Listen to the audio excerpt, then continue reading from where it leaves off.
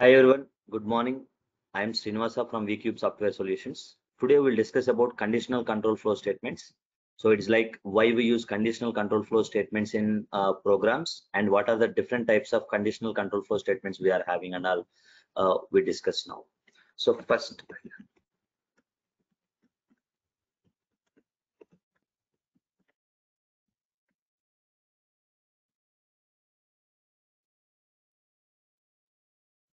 so it is like, for example, in your program, if you want to take some decision, so we use conditional control flow statements.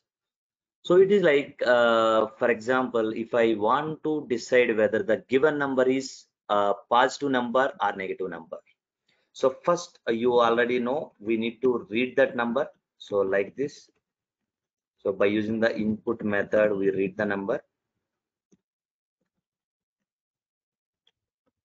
Once you read the number, you have to check a condition. To check that condition, we have to use the conditional flow statements. It is like if num greater than 0, so it means you are writing some block of statements. It is like if the num is greater than 0, you are executing one block, else you are executing another block. So here, if you closely observe, I have just kept colon. Colon represents the indentation in Python. So indentation means, so if you want to implement some block of statements, we use the indentation. So when you have the indentation, all the next statements should be having some number of spaces, meaning all the statements within that if block should maintain the same number of statements. For example, I am writing something like this here. So it is like a positive number. And for example, if I write something like, print end of if. So here I am having two statements in the if block. So those two statements should maintain the equal number of spaces. It is mandatory. And coming to the else part, here also you have to maintain the same number of spaces for the else block of statements. Here, when you are talking about a block, you should maintain the equal number of spaces from the starting of the screen. So it is like, here once if it is not an positive number, it can be negative or 0. And here I'm just writing end of else. Okay, so this program is used to find whether the given number is positive number or a negative number. So here, by using the if conditional flow control statement, I am checking one condition. If this condition is true, I am executing the if block. If the condition is false, we are executing the else block. That's it. So here what I am trying to highlight is, if you want to take a decision in your program, we should use the conditional control flow statements. Okay, so let me execute this. So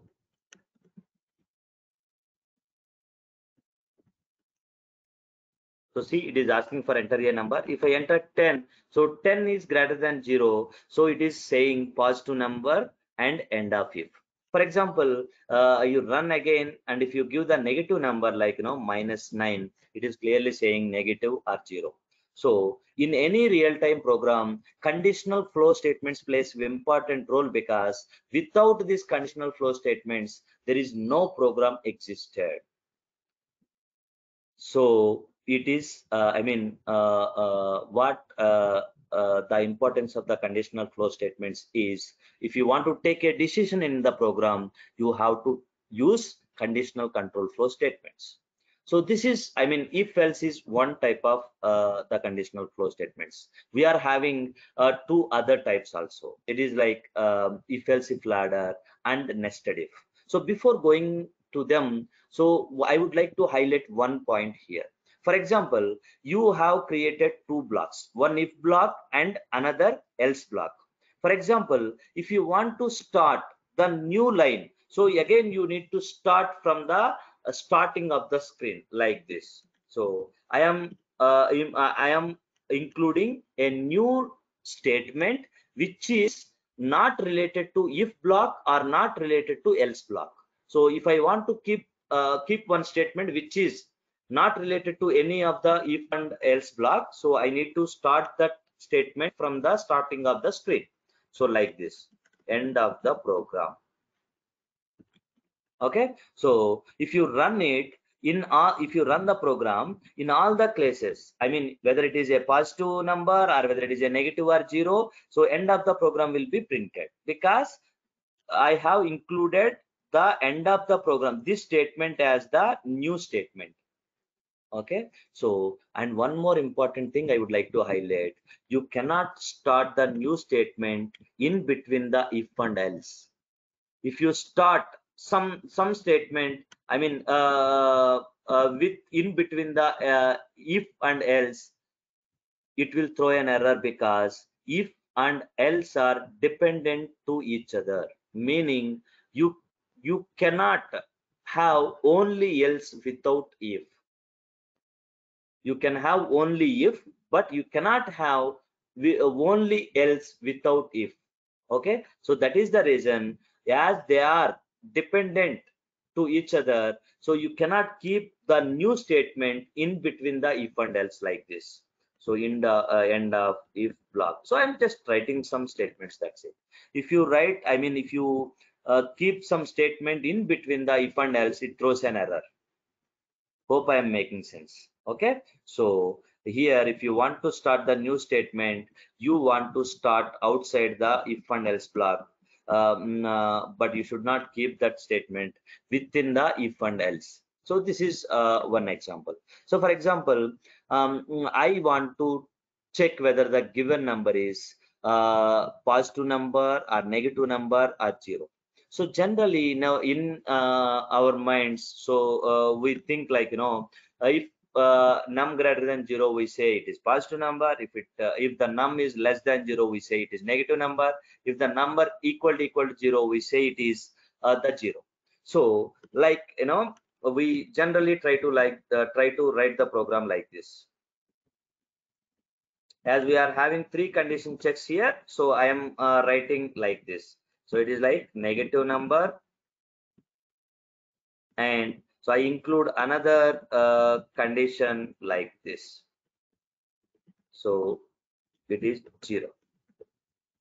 So here what I am trying to highlight is, I'm just removing the else. So here what I am trying to highlight is, for example, if you want to find whether the given number is positive or negative or 0, you have to use 3 condition checks.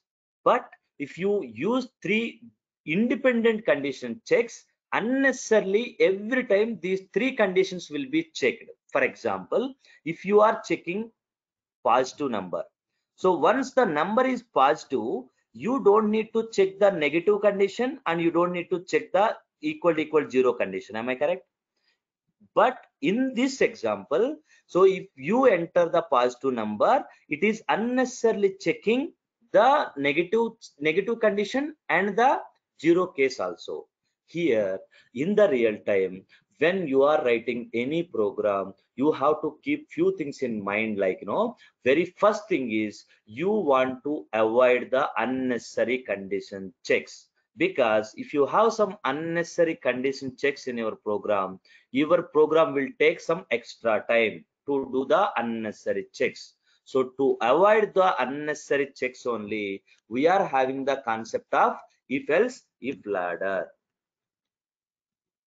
So it is like here, now you can keep n number of dependent conditions. In the previous example, I kept three individual condition checks, so that if your number is positive number, still it is checking for negative condition and it is checking for the 0 condition also, which is unnecessary in the case of positive number, right? So when I change our program to if else if ladder, so these 3 conditions are now dependent on each other. So it is like, if the number is greater than 0, it will never go for negative check and it will never go for 0. If the number is not positive, then only it comes to the negative check, If the number is not negative, then only it comes to the zero check.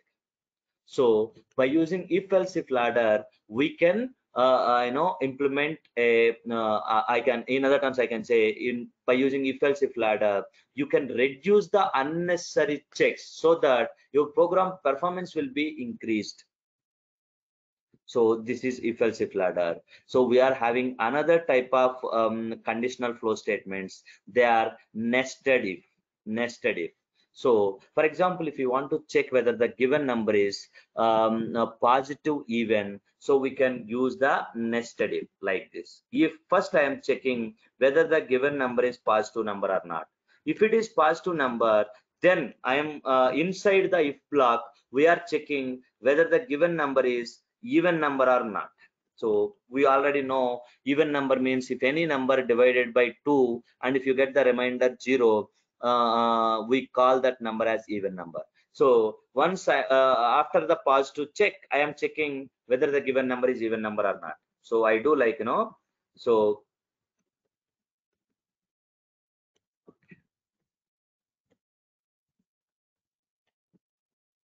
here I am keeping else for inside if.